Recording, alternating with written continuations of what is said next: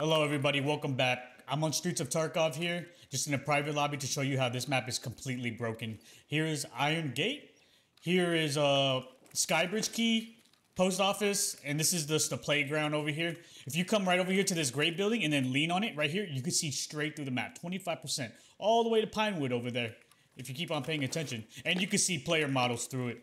If you come over here and just lean into this corner, you could see an additional 25% of the map, bro. It's so crazy.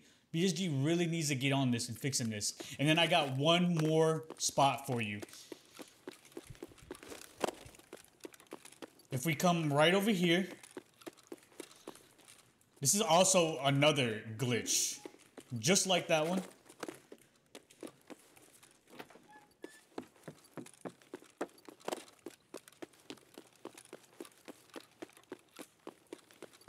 If you come right over here, into this corner right here, just jump in and then look to the right or lean, something like that. It's kind of hard to get it on here, but you could still do it. But anyways, I'm just trying to spread awareness. I need everybody to like and share this.